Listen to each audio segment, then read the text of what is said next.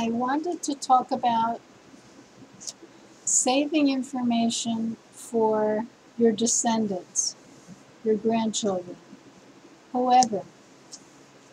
Um, since I study every morning before I eat, because I think we can absorb information better when we're not digesting food at the same time.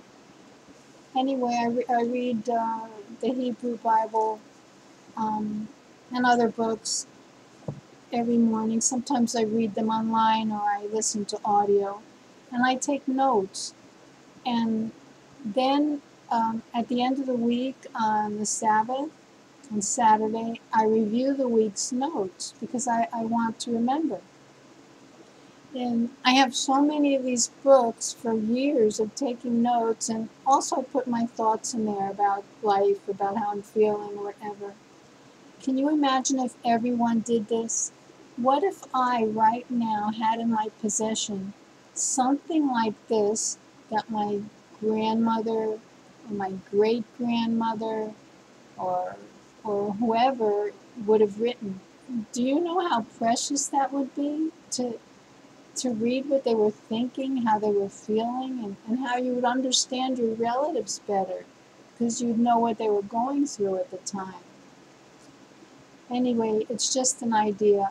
Let's say everyone did this, and the famous people, they could sell each of these books for like $1 million each, right? So writing is good.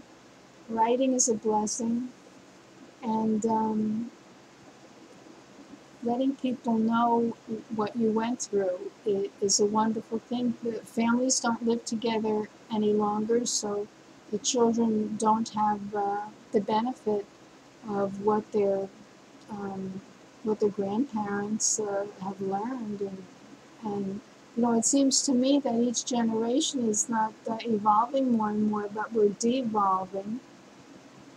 Um, the staff in the dental office I go to, there's such a generation gap. A few of them are really sensitive and I could talk to them, but most of them, they don't understand what I'm saying, and then what I'm saying just sounds weird, and then they think I'm weird.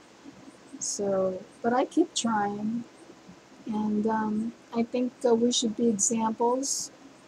Us, people that are over 50. Do you know in the Bible that when a priest became 50 years old, he didn't retire, but he became supervisor. He didn't do the regular routine work anymore, but he supervised everybody.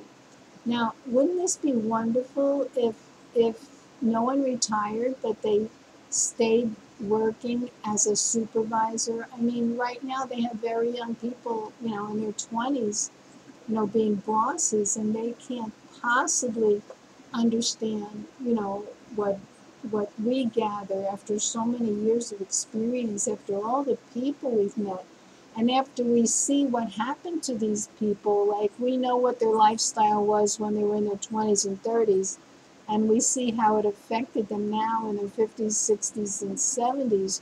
So we know something.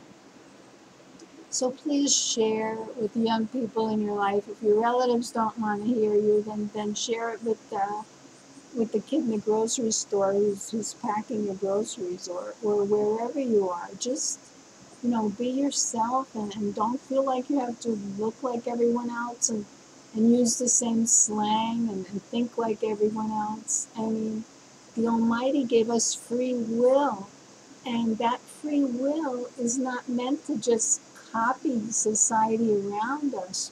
We're supposed to think, and don't do anything in your health life that's going to interfere with your thinking. And that means nicotine and alcohol and caffeine and high fat. Fat clogs our arteries and our blood vessels and our tiny capillaries. Can you imagine? How can you think straight if you have clogged blood vessels in your brain? So think about all these things. Let's be the best we can be. Let's use everything we've learned for good. And now I forgot what this video was supposed to be about anyway. Oh yes. that I study every morning, and I take notes. And I read the New Testament over and over again for like 20 years,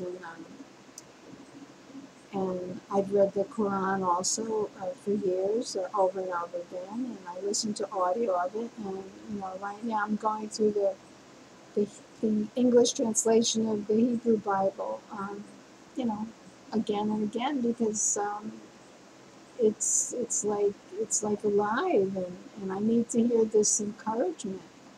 And especially the prophecies are so fascinating, and they seem they seem to fit what's going on today, especially the verse about pestilence. Pestilence is sent to reset everyone.